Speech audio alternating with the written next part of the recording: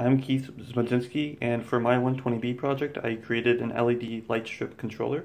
My three complexities are driving the LED strip here, utilizing the joystick, and multiplexing between four different analog values using the ADC registers on the ATmega 1284. So when you turn on, it initially displays an RGB value based off of the potentiometer, and so I can cycle through different values by changing the potentiometer, and I can select three different custom colors. The strip flashes to show that you've actually selected a color. And once you do that, it goes to a preset pattern that initially just rotates through all the different RGB values. So it was green, now it's blue. If I hit the button again, it goes to another preset pattern where it cycles through the three colors that you picked, sliding through them. And then if I hit the button again, it goes to another pattern where it just flashes different LEDs randomly.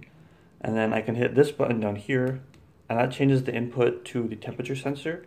So the temperature sensor shows all blue at around 40 degrees Fahrenheit and a solid red at around 100 degrees Fahrenheit. We are at a nice pink, which is room temperature, I suppose.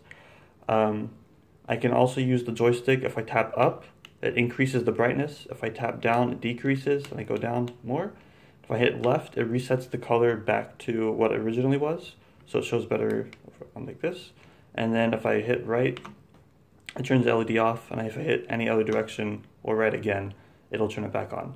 And then this LED bar strip shows which state we are currently in, either the potentiometer or the temperature.